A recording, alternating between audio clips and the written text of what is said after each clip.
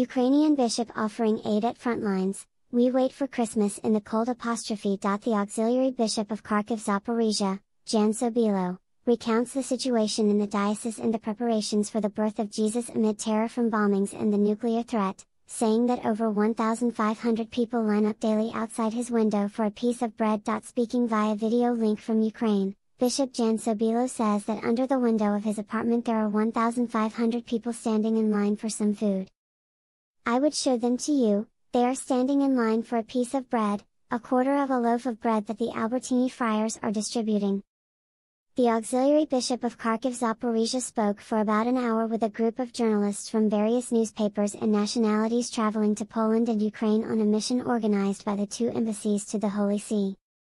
The bishop apologizes for not being able to be physically present and for missing a few questions from journalists, explaining that you hear gunfire all the time, and this also changes your way of thinking. He says he is not afraid and looks forward with hope to Christmas.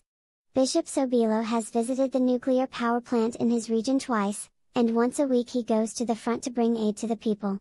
It was in those very areas of risk that he stood alongside Cardinal Konrad Krajewski when the prefect of the dicastery for the service of charity came under fire during a visit in September. Your Excellency, what is the situation today in Kharkiv and Zaporizhia? Thousands of people are without electricity, even the pumps that are used to pump water are not working.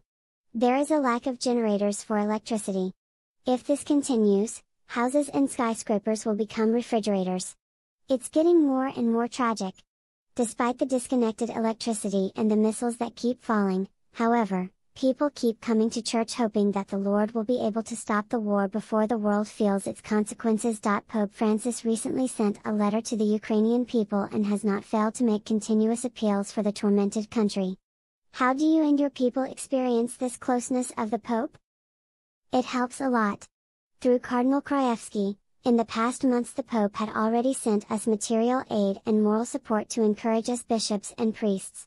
More than 2 weeks ago I was in the Vatican and had the opportunity to speak with the Holy Father, who remarked his support, especially for the people in eastern Ukraine, in the bombed cities. He assured us of his thoughts, his prayers, his love.